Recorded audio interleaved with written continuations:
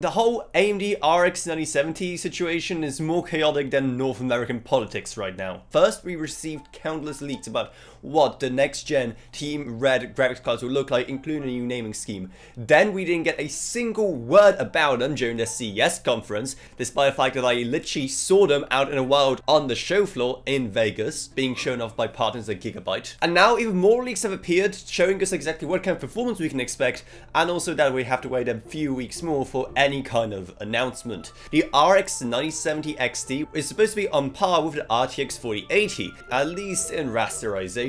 We all know that they've struggled quite a bit to keep up with Nvidia when it comes to ray tracing, though they're still expected to take quite a few big leaps with that with the upcoming generation. And sure, being just on par with a last gen product doesn't seem like a huge win, but keep in mind that AMD aren't really doing flagships in the typical sense anymore. Sure, while this will be the most high-end card, it won't be priced as a flagship because of the change in strategy to more mainstream products. So unless they completely mess it up, and you know, it's AMD, so you never know, having 4080 performance at an actually reasonable price for once could be all it takes for them to really pull ahead next generation.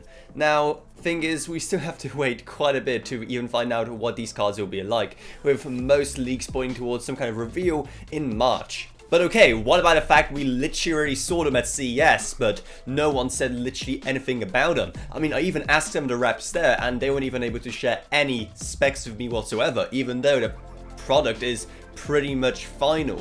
Well, it looks like it was all part of AMD's strategy, even if it did catch certain manufacturers off guard, clearly. They could have waited until after Jensen Huang went on that stage at CES and revealed exactly how much performance you will be getting from the RTX 50 series and at what price, and then try to do their own thing, basically following second to try and react to what Nvidia is doing to finally hopefully stand a chance against them in the GPU wars. But is AMD's strategy actually going to pay off here? Well, let me know what you think down in the comments below, and we check out our Patreon as well, because guess what, going to Las Vegas to cover CES wasn't cheap. Plus huge thanks to Gavin Burns, Justin Rage, Adam Ronyak, Badr Velko, Patrick Harrison, not a pseudonym, like Summoner, Shane Allcroft, and Level Up. But anyway, that's it. I hope you enjoyed this video. If you did, then remember to subscribe, like, whatever, and I'll see you all in whatever I make next. Goodbye, everyone.